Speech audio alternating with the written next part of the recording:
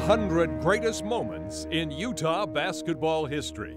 The Cinderella Kids, the greatest moment in 100 years of Utah basketball.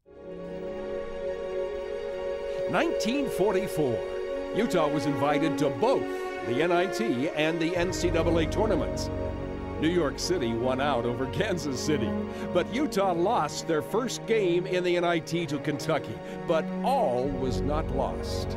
Coach Vadel Peterson told them that they could spend a couple of days seeing the big city before they went home, or he had a telegram from the NCAA inviting them to Kansas City and the western sectional of the NCAA. They would replace Arkansas, who had to withdraw because of an automobile accident.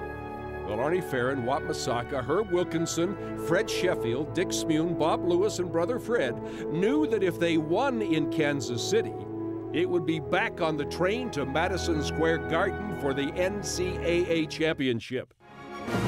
They voted to play, and play they did, beating Missouri and Iowa State. Then it was back to New York to play Dartmouth for the title. Freshman Arnie Farron had 22 points. Now, it was tied 36-all at the end of regulation, but it was a wide open Herb Wilkinson with a set shot from today's three-point range, a second before the gun, that gave the Utes the 42-40 overtime win and their first NCAA title in history. But the Cinderella story doesn't end here.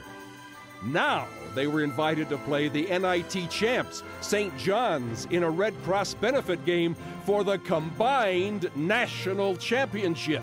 Some said mythical national championship.